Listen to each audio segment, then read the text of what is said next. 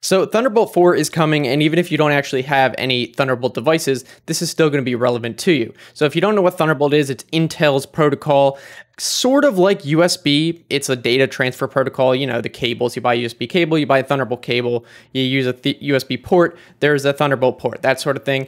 And Intel just released the new spec for the new version of it. You may also know that USB 4 is coming out, and what's interesting is USB 4 is actually built on Thunderbolt 3 protocol, and that's because Intel, last year I believe, actually made Thunderbolt 4, or Thunderbolt 3 and Thunderbolt 4, not open source necessarily, but royalty free. So basically, anyone can create a Thunderbolt cable as long as it gets certified, and then they don't get charged per cable they make or something like that. So it makes it a lot cheaper for manufacturers to add to their computers, which obviously improves adoption. So obviously, Thunderbolt being a pretty good protocol, USB, I forget what they're called, the people that create the specs for USB said, yeah, we're going to use Thunderbolt then because it's pretty superior. And now Thunderbolt 4 and USB 4 are both based on Thunderbolt, but Thunderbolt 4 is the newer version, whereas, like I mentioned, USB 4 is based on Thunderbolt 3. So Thunderbolt 4 actually has additional features. So we'll get into that. This is the press deck that Intel released, and we'll get into this in a second. We can start with the Verge article talking about Thunderbolt 4. And if you didn't know, Thunderbolt now uses USB-C connectors exclusively. So we mentioned here already that Thunderbolt 4 and USB 4 are kind of based on the same Thunderbolt protocol. So here's one of the main benefits, which I'm actually excited about, is basically Thunderbolt 4 cables, which you'll know is a Thunderbolt 4 cable because it'll actually have the Thunderbolt and then a 4 on it, will basically be able to replace any other cable for USB or Thunderbolt. So you can see here, it is shown as an example. All of these are still USB-C, which is literally just the physical connection. That's all USB-C describes. It doesn't describe the speed. So you have all these things that are USB-C, but they might have different protocols like USB 3.2, different speeds of 3.2, and then there's USB 4 at different speeds. Now, if you wanted to, you could literally just go out and buy a Thunderbolt 4 cable, even if you don't have any Thunderbolt devices. That's one main point I want to make, which makes this so exciting, is even me, who I don't even really use or have any Thunderbolt devices, say I want to make sure that I have the maximum speed for any USB cable that I'm getting and I want to future-proof it, I can just go out and say, all right, you know what, I'm not going to worry about it. I'm just going to get a Thunderbolt 4 cable and not even have to think about it. Of course, that might be a little bit more expensive than getting a USB cable, especially because all Thunderbolt cables have to be certified by Intel apparently, which is going to increase the cost, but still, you might be willing to pay for that if you're getting it for one particular device that is kind of a device you use all the time, that's high-end, and you know it does require the actual full spec. So here we talk about some more features. Thunderbolt 4 computers will have to support either 2 4K displays or one 8K display, along with PCIe transfer speeds of up to 32 gigabits per second, all double the minimum requirements from Thunderbolt 3. So this is saying basically that Intel is going to work with PC manufacturers, and if that PC manufacturer wants to have a Thunderbolt port on it, then it will actually have to have the hardware requirements, a certain number of hardware requirements. Because say you go and buy a PC, that you buy one laptop and it supports Thunderbolt 4, but maybe it can't actually have enough graphics power to output to an 8K display. Then your friend has a Thunderbolt PC that does have more graphics power and he can run the 8K display, and you're like saying, they're both Thunderbolt, why can't my computer run this display? And you might blame Thunderbolt. That's the kind of thing. They just want to make it consistent, where if you just are using Thunderbolt in the first place, doesn't matter what cable it is, well, it does matter what cable it is. As long as you're using Thunderbolt and you have the latest cable, it'll support a certain number of features, including external hardware, such as displays. So we say with the new standard, and this is another point here, with the new standard, manufacturers of thin and light laptops that need less than 100 watts of power to charge will also be required to offer Thunderbolt 4-based USB-C charging on at least one port. So this is also saying that even laptop manufacturers that use less than 100 watts of power and will be wanting to use Thunderbolt ports on it, they say that, all right, if you want to have a Thunderbolt port on your laptop, you are required to make sure that that Thunderbolt port will be able to charge the PC. So that's, again, just consistency. And then we also have basically what we said here all it's being rolled into one.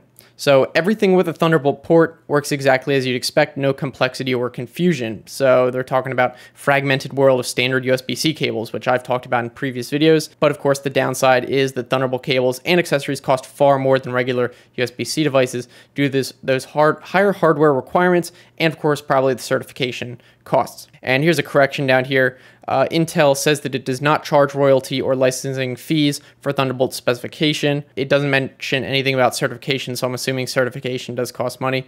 And the company says it will continue to be the case going forward with Thunderbolt 4 too. So yes, there's no royalty charges. And also, you may have been wondering, apparently there was some confusion because Intel basically said that Thunderbolt will work on all Intel devices or something along those lines, and people were wondering if that would apply. That would mean that Mac devices, which in the future are going to be using Apple Silicon CPUs, wouldn't support Thunderbolt, but Apple said that no, they will still use Thunderbolt because Apple did actually work with Intel to create the Thunderbolt protocol. So obviously they would want to be supported, and a lot of Macs already use Thunderbolt, and I think it's in a lot of workflows in terms of hardware, like backup drives, stuff like that, all use Thunderbolt. So Apple would definitely not want to stop supporting Thunderbolt. So we can go through this press deck for anything else interesting. Basically, you see here that Thunderbolt 4 certification includes USB 4 testing. And we'll get to that in a second. Thunderbolt 4 and USB 4 products. So this is where they're going to talk about how Thunderbolt 4 and USB 4 are related. Again, they are based on the Thunderbolt 4 protocol. The Thunderbolt 4 will offer the most complete version of USB-C and will be required with a superset of capabilities not required by USB 4 is the main point I want to focus on here.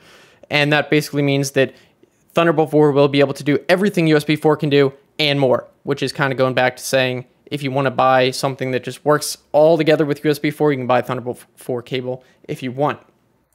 What's new with Thunderbolt 4? So we already kind of talked about this, support for 2 4K displays and 1 8K display. And if you buy a device that supports Thunderbolt 4, it's going to be able to do these. It doesn't matter. It doesn't just mean that the cable will be able to do up to that. It says that it will be a minimum that any computer using Thunderbolt 4 will be able to actually do 4K displays or an 8K display. Also, PCIe at 32 gigabits per second. That's a minimum, and expanded end-to-end solution capability, so accessories with up to 4 Thunderbolt ports. So they're just basically saying there's going to be these little hubs. You can have 4 of them. Universal 40 gigabit cables up to 2 meters in length. So that is improved. We'll get to that in a second. Require PC charging. We already talked about that. There's also some other little stuff like PC wake from sleep and some Intel virtualization direct memory access, which actually is a reason I believe why the Microsoft Surface is not going to be using Thunderbolt, because they don't like that it has direct memory access. I don't know much about that, but that's an interesting fun fact. And this is also comparing it to USB 4. The Thunderbolt 4 and Thunderbolt 3 both support up to 40 gigabits per second. USB 4, again, this is just going back to the complexity of it, where you could buy a USB 4 cable that supports 20 gigabits per second, but you have to specifically go out and get one if it's USB 4 that you want for 40 gigabits per second. So again, just having to worry about all these different ones. Same idea right here. We know, look at all these different symbols that you could possibly have for USB-C, and all of these they don't really explain much. The SS stands for super speed, and super speed is like the original, I think, USB 2.0. So it's not even super speed anymore. Finally, they started adding little symbols that's like 5, 10, 20 that shows the actual gigabit speed. This is DisplayPort. Basically, again, you could just get a Thunderbolt 4, which is probably the main draw, honestly, for me. I'm not even going to use Thunderbolt 4 exclusively, just use to get everything out of USB 4. Oh, this is a good one to look at. So basically, this is the comparison between Thunderbolt, not just Thunderbolt 3, but also USB 4, all in one chart. So we can see the minimum PC speed requirements. So this is the minimum, 4K, blah, blah, blah. You can just look at this if you want. You can pause it. I'm not going to go through every single cell in here. These are the docks I was talking about, and different ways you can daisy chain things. You might already know that you can daisy chain Thunderbolt devices, which is always nice. This is the cables. I was talking about the cable lengths. So before, to get the full speed, you would need, obviously, as you get a longer cable, it's harder to get the maximum speed. So I believe even Thunderbolt 3, there was a maximum cable length that was not very long. Now you'll be able to have 2 meters, which is like around 6 feet, and they're targeting 5 to 50 meters of Thunderbolt 4 cables that would support it. Just by the nature of the compatibility, would have to support all the features again that we talked about and be that long. So that's going to be pretty awesome. And then they're saying that they will basically be first launching Thunderbolt 3 with Tiger Lake CPUs coming out later this year. So that's pretty much it. We can go over the summary right here. Intel introduces blah, blah, blah. Yeah, we're not going to go through the marketing speak here. It builds upon Thunderbolt 3. We already know that. And yeah, all right, so nothing we don't know already. Basically, Thunderbolt 4, if you didn't already know, it's coming. If you want to see my video talking about USB 4, this is the name of it. If you can just search it, I'll probably put the link in the description on my main channel. I'm kind of excited about Thunderbolt 4.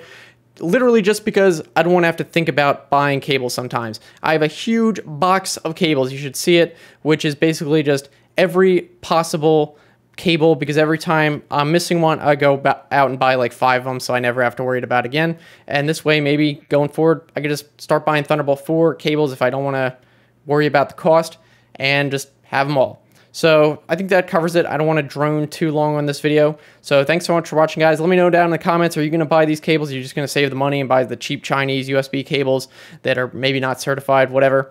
We can get into that down there. So I'll see you in the next video, guys.